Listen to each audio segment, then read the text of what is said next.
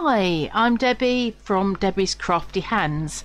This is my first YouTube video, so please bear with me. I just want to come on today and give you an introduction to what I'm all about, what I do, and have a little play with something.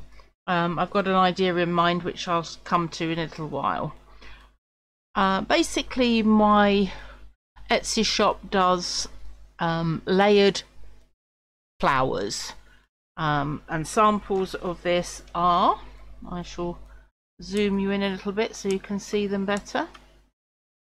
Move this little flutterby out the way.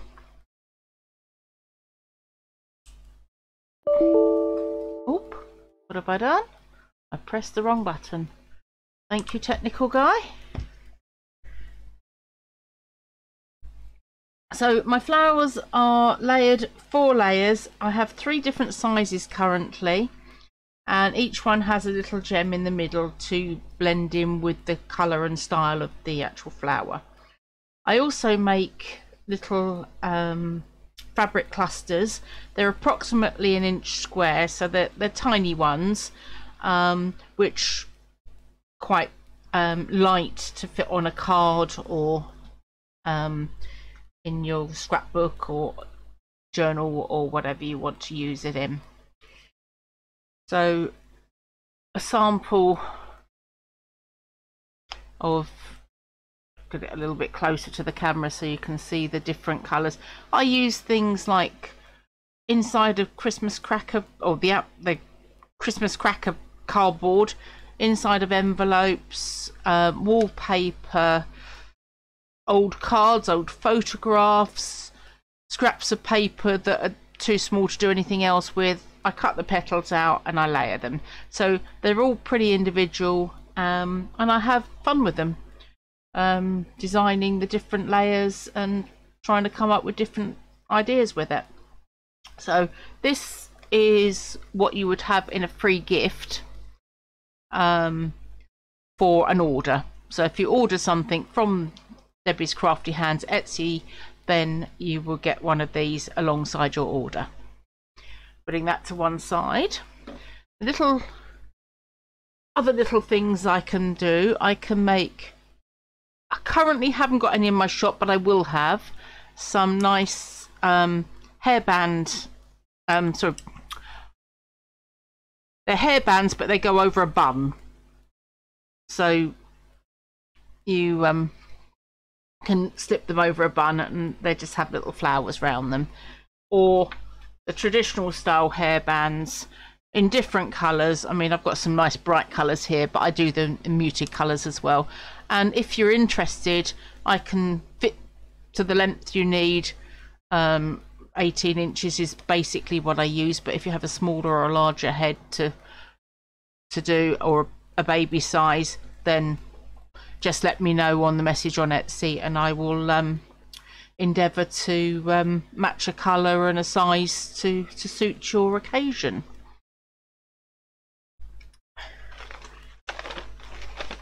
Just having a little rummage in the corner here to give you some more samples. This is the sheets will come, the small flowers, the tiny 1/2 inch flowers come in a smaller sheet, but I think it's 25. 1, 2, 3, 4, 5, 6, 7, 8, 9, 10, 11. No, that can't be right. 5, 10, 15, 20. 20. Am I counting that right? No, it's not 5, it's 6. 4 6s. 24. They come in sheets of 24. It's a long time since I put these on here, so I'm not remembering correctly. I do apologise, and I'm also a little bit nervous, first time on YouTube, so please bear with me.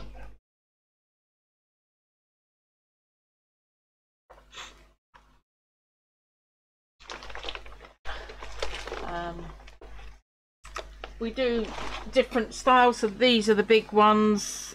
They will come in batches of 15. I do remember that much.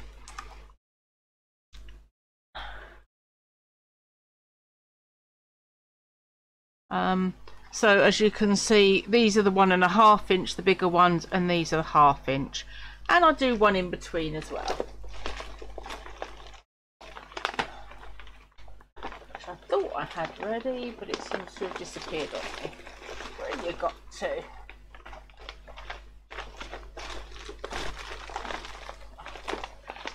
I know what we'll do. These are similar to the free gift, but they're mixed selection. So if you didn't know what size you wanted to get for your card or whatever, then you could get a mixed selection, and that will give you different size options on one card. There's 8 small, 5 1.5, and 4 1 inch. So that's quite a bargain for, you know, getting a nice selection of different colours and sizes at the same time. And you would also get one of these alongside it, so you've got more selection there as well.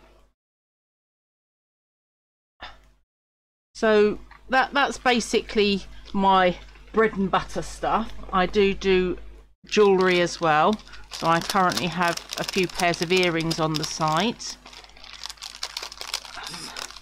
Get them back to how they should be. They've been ruffled about in the bag a little bit. So there is a pair of lovely hooped earrings.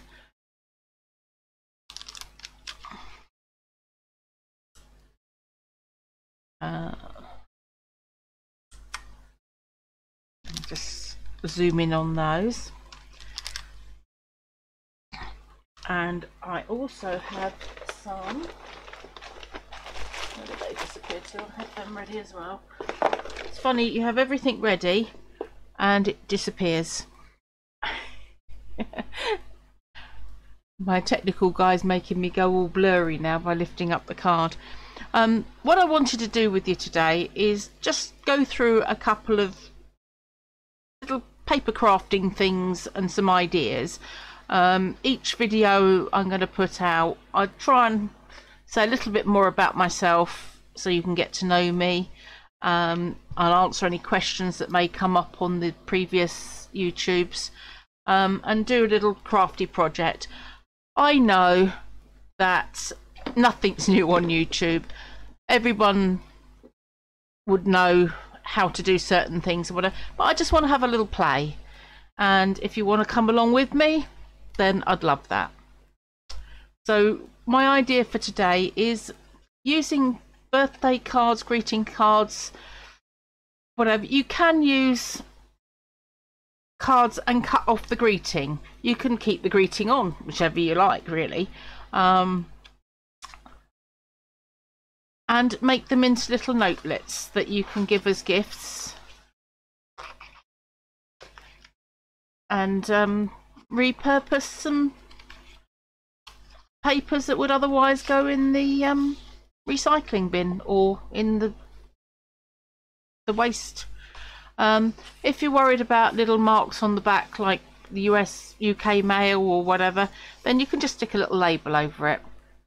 You know, it doesn't show too much, you can write over it, but it's quite fun writing round it, to be honest. So it you know, either way, whichever suits you better. So you can either select some paper that you've got lying around and scraps or whatever and make one with different scraps. You can make one, but I like to make them out of old inside of envelopes, so that's the one I'm going to try and do today. You can also do them long ways to make like a shopping list type style. I think I'm a bit zoomed in here. Let me bring you back out again. That's better. It's a bit close to the camera there. So yeah, you can have different styles, different shapes, and depending on the card you're using, as it may be short and square, it may be long and thin. I wish I was long and thin, but I'm more the short and square guy. But here we go. We'll have everything we want, can we? So I've chosen the ribbon for the one I'd like to work with you with, and this is the picture I'm going to be using. Now it says happy birthday on the top, that doesn't matter because I'm only going to use this image in the square.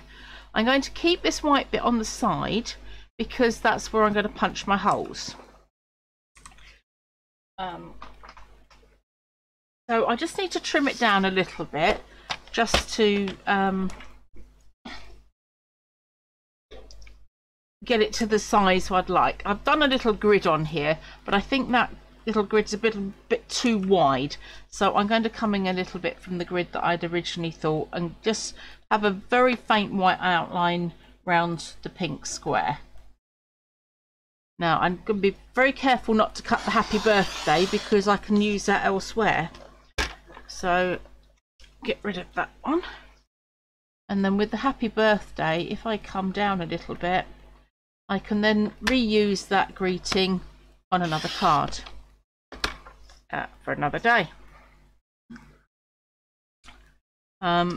The cutter I'm using is just a very generic one. I'm not even sure where I got it from, probably somewhere like Hobbycraft, but I couldn't be 100% certain. Now I nearly made a terrible error there. I nearly chopped the edge off that I was going to put my holes in, so good job I stopped myself. Let's trim up the little bit at the bottom and then we can see what size we need to make the paper. So I'll leave him smiling at you for a moment while I talk about the various types of inside of envelopes. I think you might be surprised, and I certainly was, when I counted how many different styles you could get inside of envelopes. Now you get mostly blue and grey where I live, but you get different tones. So there's the blues and the greys. You get different patterns, so you have honeycomb look, you have the stars, you have the chevrons, and each of those are in different colours as well, and various blues.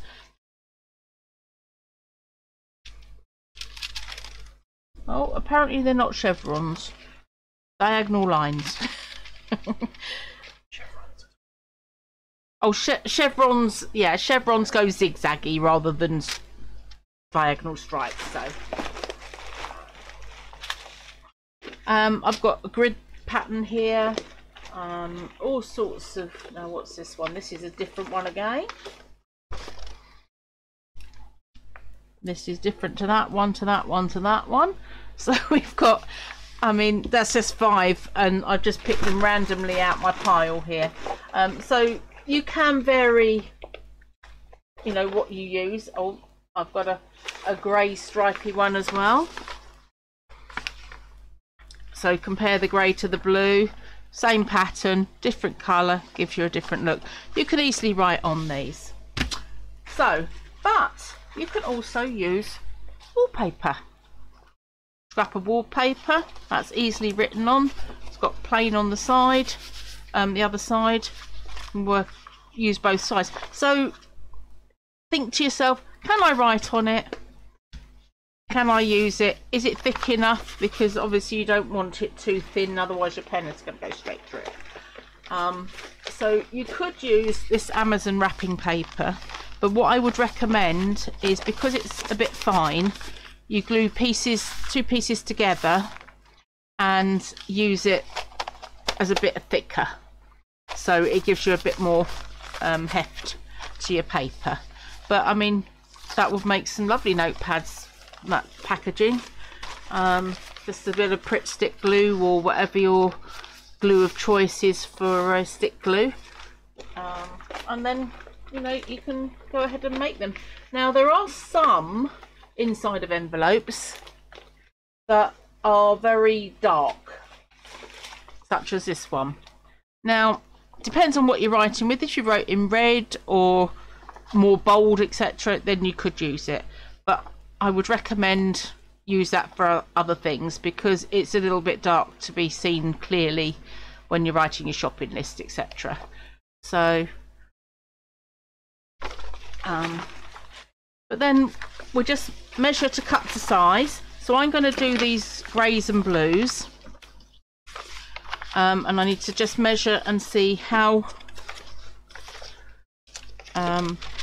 much I need to cut them down. This is what I'm going to use at the back of my card, and you can round corners as well if you'd like. So I'm just going to mark my edge and trim my backing down. If it's a little bit worn around the edges, then it just gives character. Shows it's been repurposed.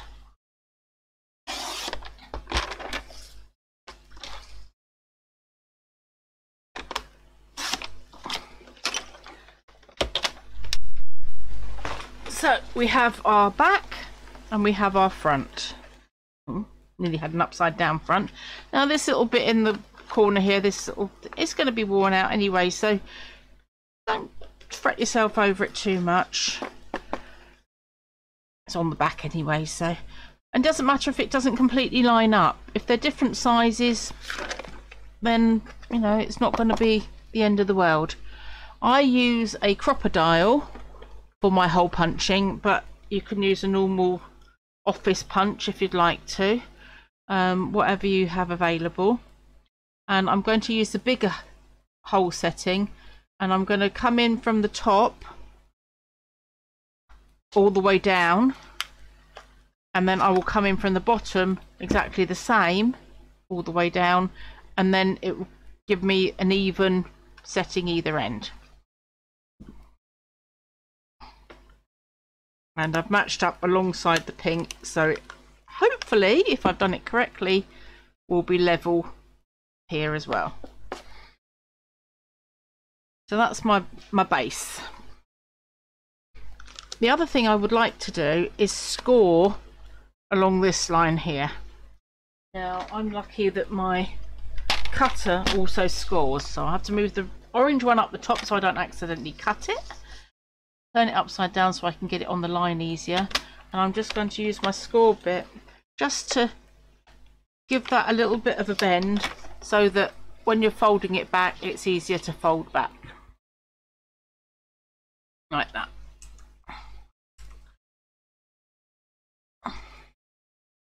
And then that can go back, so it just helps it to lift a little bit.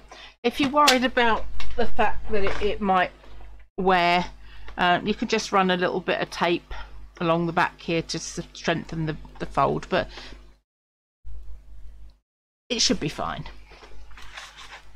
So now we need to get our papers cut out.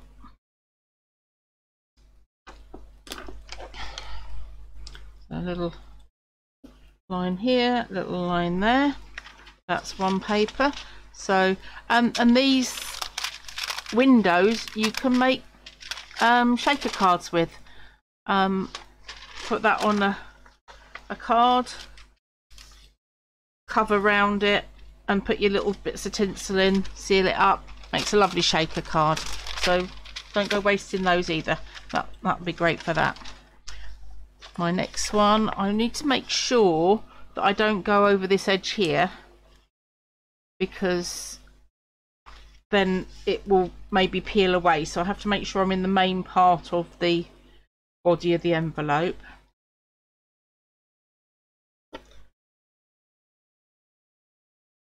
Now I can't quite get two out of that, unfortunately, but I could always save that bit for a long skinny one. Have I got enough for this one? Just about, so I could trim off the edge. If it comes in a little bit thinner, not too bad.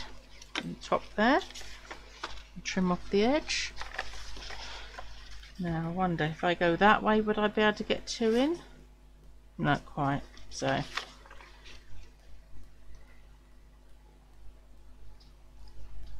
trim there and trim there. I'm just getting them marked up, and then we can go to the cutter. I'm not quite sure how many pages I'll have by the time I finish, but I'll have a count up in a minute. So I'm happy to answer questions on the chat, you know, if you have any questions, and I will try and answer them in my next video as much as possible. Right, so this one we managed to get 2 across. I don't think we'll get 4. No, it's not quite long enough for 4. That must have come off a big envelope, I think. And this is an even bigger envelope, so it's a good one. And you can always alternate the colours of the pages, give it a bit of variety.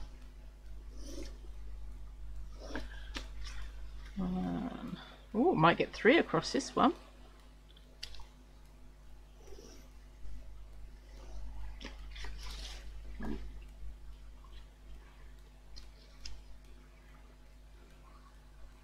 The slightly smaller one, but I think that'll be alright. And will we get any more this side? Yes, we will.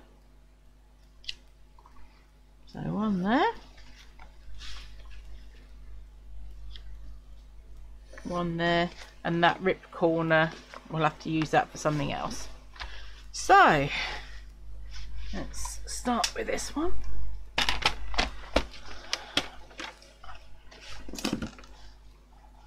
These lines are just for general reference. I can use my cutter, which is the orange. Go up, move along the line, please, and come back down.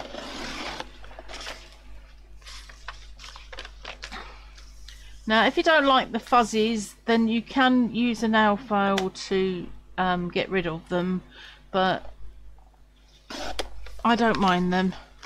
And that little chewed corner is character.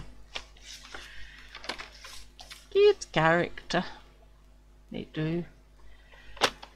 Right, now then, another one, 1, 2, 3. That's good.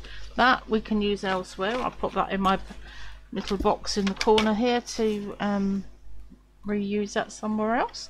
That might even become one of the petals on the flower. You never know. So how comes we got them so big when I drew round it? I don't understand that. So what we can do is line them all up. You saw me draw around them, didn't you? Why is it so big?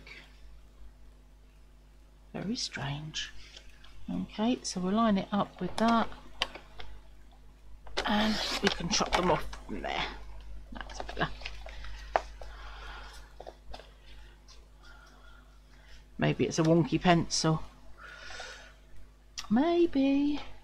But for every problem, there's usually a solution somewhere along the line. So it's best not to just panic on it. Just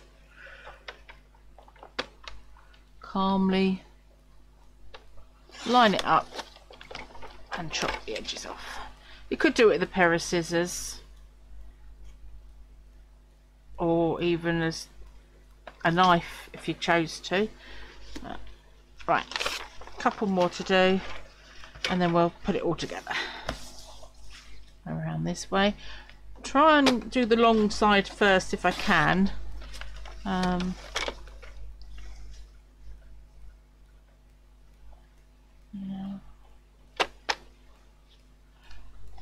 And down. Now, so these ones are correct size, so that's correct that way. Or not. No. So it needs to be lined up here. So there's some there. And that way.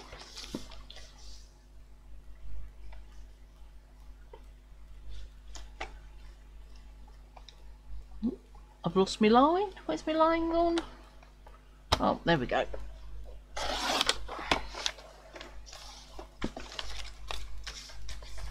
All those bits can go in that pile. Bit. That bit. Get out of the way, you. Thank you. That one wanted to stay. Didn't want to be shoved in a corner. This one's slightly shorter, but it'll still be fine. It'll just mean there's not so much to page. But it still works. Right, we're nearly through the pile, and then we can start the construction. Just tidy these edges up because I think they've been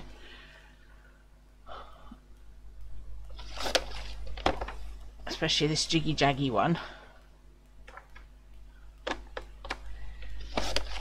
That's it. And 2 more, and then we can construct our little notepad.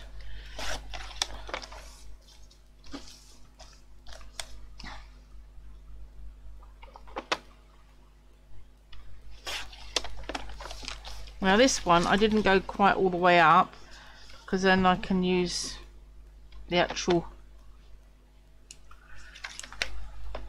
oh, I've lost my line again. Use the excess bit.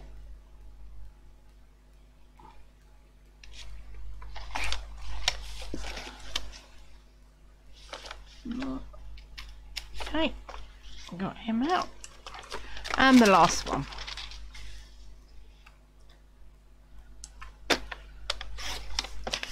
So what I would suggest is start collecting your old envelopes, because you can do so much with old envelopes, as you probably already know.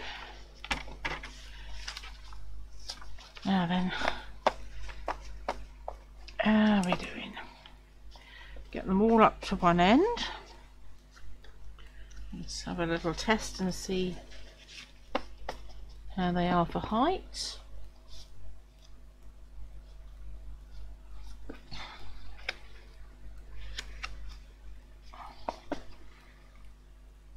And width. They're not too bad at all. So now we need to mark where we want to punch our holes and try and keep them all together. If you have a little bulldog clicker or something like that, then you can use that to hold them together. As long as they're all level at the join where you're going to be putting your ribbon, then the rest of it can be trimmed off afterwards if you feel you need to. Now I've got to try and see my hole.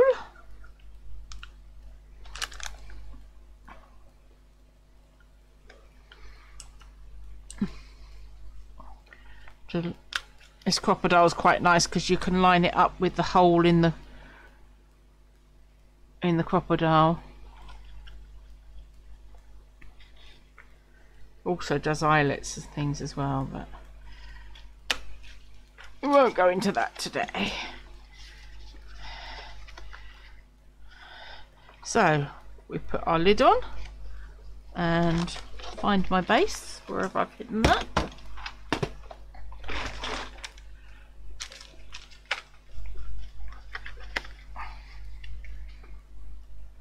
And now my ribbon. Now what I like to do is come in from the back, and I fold my ribbon in from the side and then from the other side to make a little point, and then usually you can just push it up and through.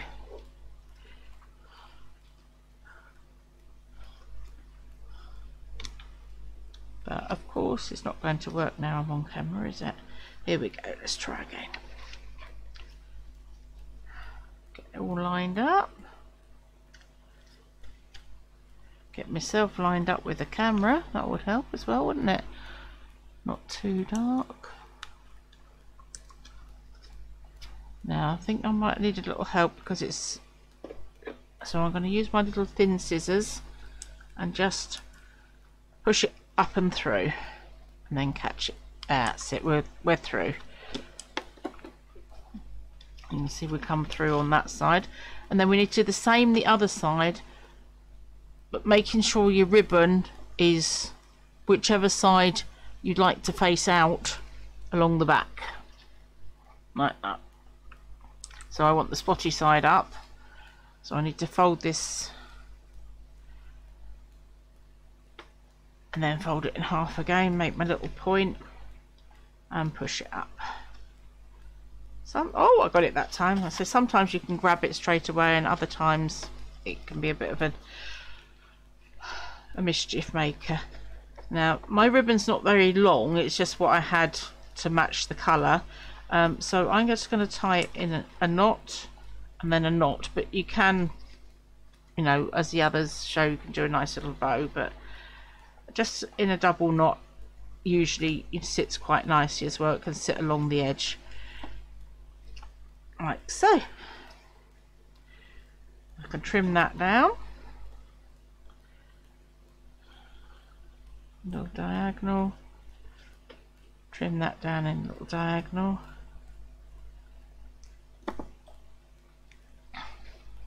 and if you want to stop it fraying, then I use a little lighter and I just literally skim along the edge. Obviously you've got to be very careful with using flame, but I'm keeping it well away from the paper and up in the air, and it just literally melts the edges so it doesn't fray the ribbon. So there we have it, our finished article. And how many pages did we end up with? That's the question. And I didn't put them in any specific order, I just gathered them together, so they're not, are a bit higgledy-piggledy, but not in a set order. Now that you could write on, or you could put a label over it, or you could just stick a picture on there. You could write on the top, so I'm not too worried. It just shows, and like once again the pictures, it just shows that it's been repurposed. And oh, that one didn't quite make it, and the holes, so I'll have to, that was a little short one that we had. It obviously didn't come up to the edge as well as it should have done. Right on that bit, yeah, I'm happy with that. Any addresses that you have, you might want to cover up. I'm just going off camera there to just cover up the address. I hadn't realised that was on there. There we